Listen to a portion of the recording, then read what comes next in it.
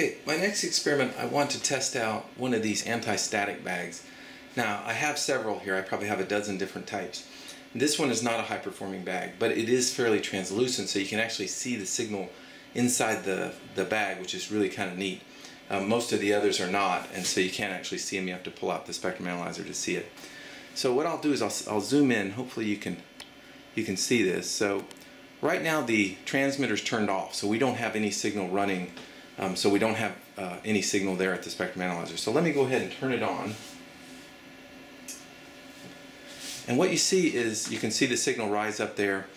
So that's the amount of energy that's actually getting inside the bag.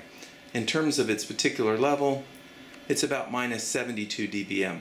So that's only about 15 dB of shielding effectiveness from the open air test, which was at minus 57. So that's not very good. 15 dB is certainly not enough to protect against an EMP. So this bag I would classify as a poor Faraday cage. It doesn't provide very good shielding at all. Now, other bags provide much better shielding, some of them as much as 50 dB across all frequencies from 100 kilohertz to 1 gigahertz. And I'll point out a couple of them and talk about which ones I prefer. Okay, so there are various types of anti-static bags out there. There's some like the ones I just tested, which I don't recommend. They only provide about 10 or 15 dB of protection.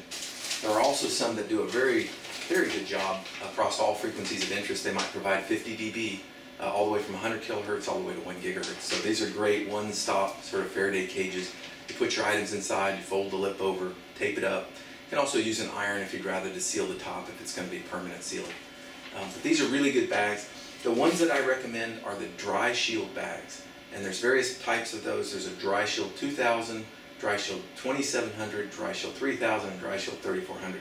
Now of all of those, the dry shield 3400 is the very best. And you can find those various places on the web. They're a little more expensive than the 2000 or 3000 series, but the 3400 have given the best shielding effectiveness.